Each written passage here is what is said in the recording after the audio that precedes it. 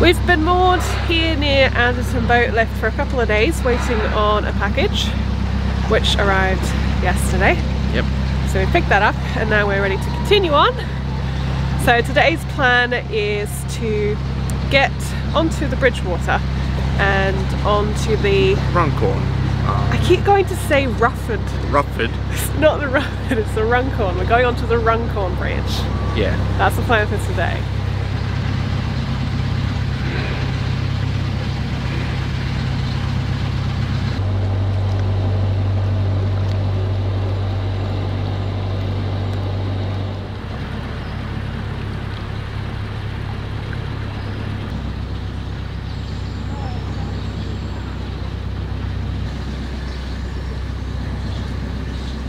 There was recently a landslide on this canal,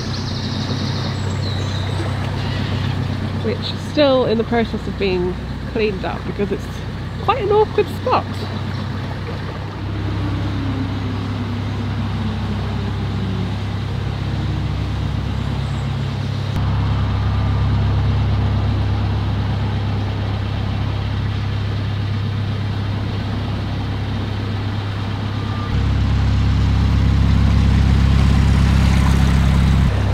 We're about to go through the first of 3 tunnels today.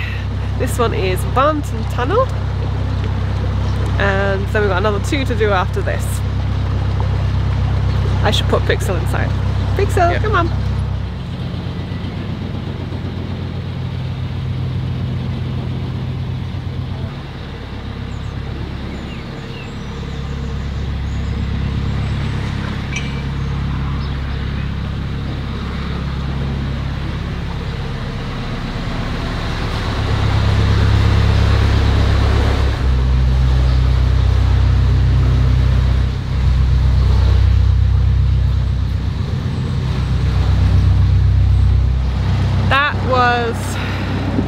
Probably the most frustrating tunnel I've ever done. I've never hated tunnels before, now I feel like I hate that tunnel. That was mainly our fault though. When we pulled up, we didn't think to put all the lights on inside and open all the curtains so that we would have light on either side. We just had the front lights on, which makes it very difficult to tell where the sides of the tunnel are and makes going through way harder. And we scraped the sides a couple of times, and that tunnel's not straight, it's very bendy and rough. Random kinks in the tunnel that pop out. And, yeah, it was a horrible experience until halfway through when we turned all the lights on inside and we could see where we were going. Okay. So top tip for doing tunnels, turn all your lights on. It's too early for this.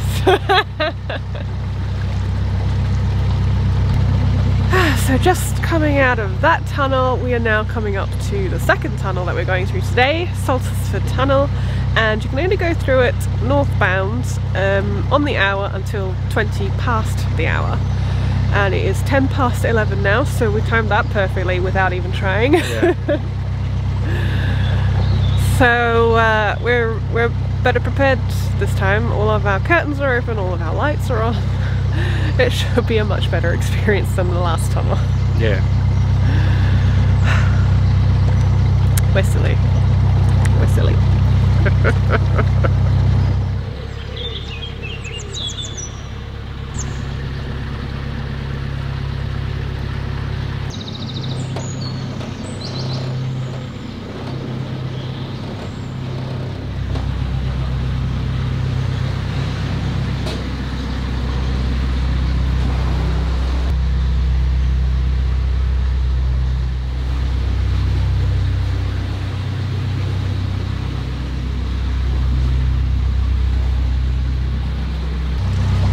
That was a much more pleasant tunnel experience. Even though that tunnel is more bendy than the previous one, didn't hit the sides once because we were actually prepared and had all our lights on.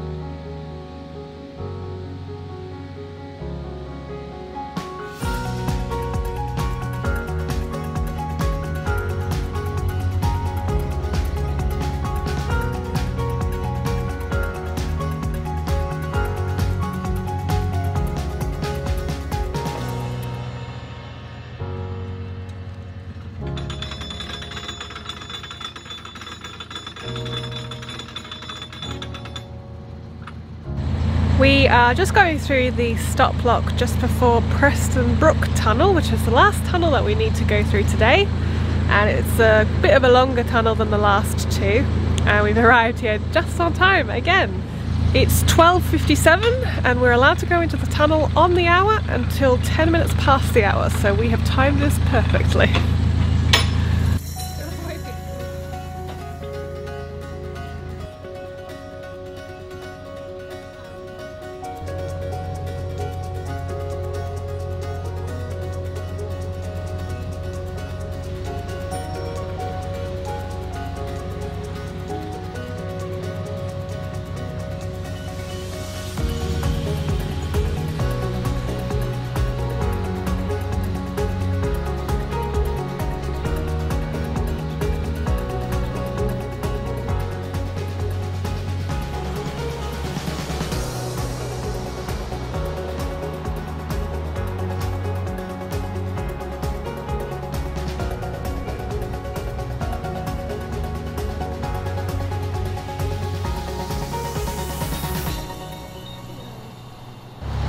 And here we are on the Runcorn arm. This is the first time we've been on this arm. It's not a very long one, it's only about, what was it, 4.5, 5 miles to the end? About 4.5, 5 miles. Yeah, so we're going to head up to the end of the Runcorn arm, stay there overnight. I think we're actually going to stay 2 nights because we're going to try and get a Tesco delivery because we need some food. And then we'll turn around, head back to the Bridgewater and continue north along the Bridgewater Canal. Yeah. That's the plan.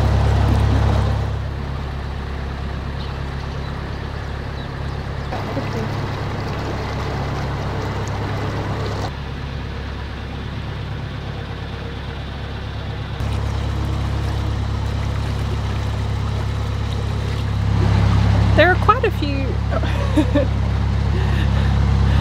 there are quite a few wide beams on this arm, and we've just gotten onto it, and we've already seen about 10 of them. Yeah. Which I wasn't really expecting. Various degrees of width too. Yeah, yeah. Some not quite full wide beams. Yeah. But yeah, it's always, for those of us who tend to cruise on the narrow canals, it's always really odd to see a wide beam narrowboat. French.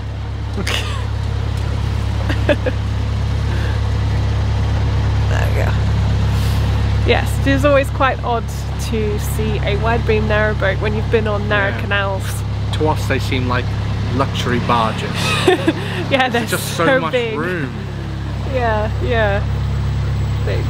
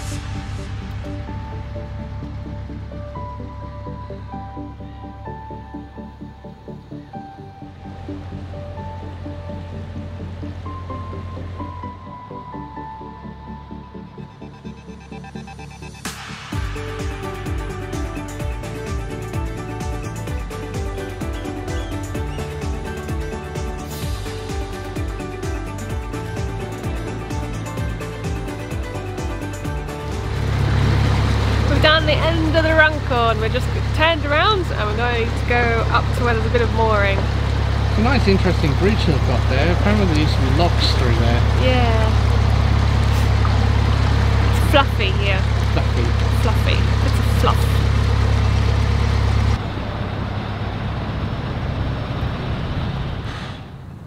We're now moored up just on the end of the Runcorn arm, and I have a confession to make. As we were making our way through that first tunnel today, we didn't turn our lights on in the boat and open the curtains so we couldn't see the sides very well, which was our mistake, but because of that there was some scraping along the sides, and I realised as we came out, Ryan noticed that I've damaged the river lights. Which wasn't too bad, considering that we were going straight past a Midland Chandler's. Yes. Almost immediately after the tunnels. And these lights were already quite old and damaged to begin with. Yes, the one on the other side is the green one, and it's...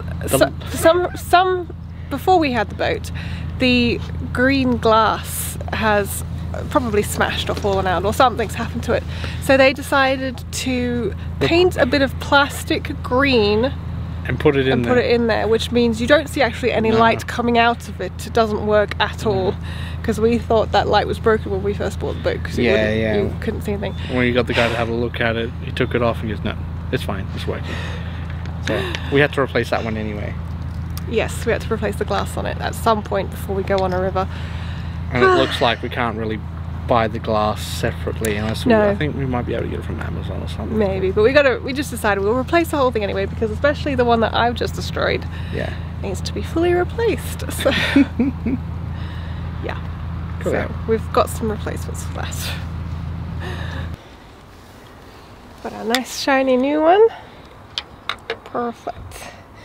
We're hoping we can just leave the thing that's fixed at the side of the boat still in place. That bit there, because I'm not quite sure how it's been fixed on. Alright, let's just remove that first. It'll be easier just to take this whole bit off. There's a big spider just there, it's kind of freaking me out. Do you want me to do it then? No, it's okay. I broke it, I'll fix it. I want to fix it. No, it's just quite fun. I want to fix it. You broke it on purpose, didn't you? I did break it on purpose. Okay. This one, I've kind of scraped the thread off. Not the thread, the groove that the screwdriver goes into. Maybe get a pair of tweezers. Tweezers? Pliers? Pliers. Yeah, I'm not going to do it with that.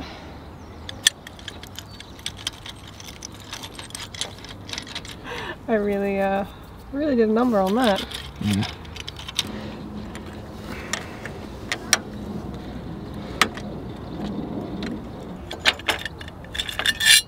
Yay, finally.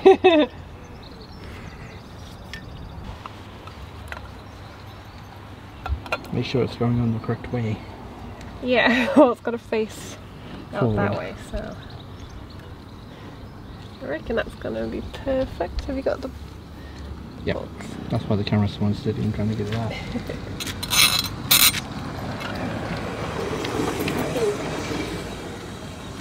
Screwdriver?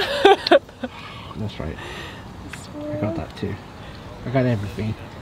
Just try not to drop this in the canal like I dropped the other one down the side of the bed. Oh yeah. Well, it's still on the boat. We haven't lost it. We know where it is. It's just inaccessible. Yeah. Not sure.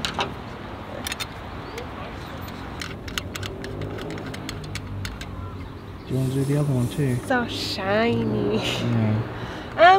I think you maybe just leave the other one until we're on like the towpath side for that side. Yeah, so because it's going to be really difficult to try and put this on while hanging off the side of the boat. Alright, cool. I'd say this is an improvement overall.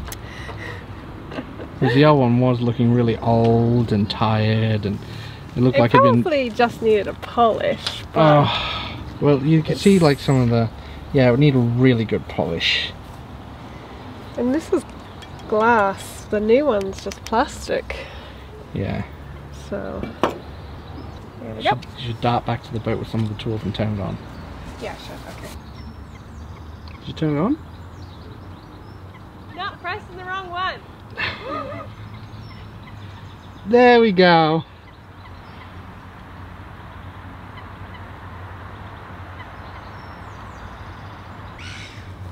Works so much better when you flick the right switch. It does work better when you flick the right switch. Nice work. Actually, it looks nicer, doesn't it? It looks shinier. Cool. It was due to be done, replacements and stuff. We just thought we would only have to replace the opposite side. Yeah, we thought we would only have to replace that one, but thanks, Maggie.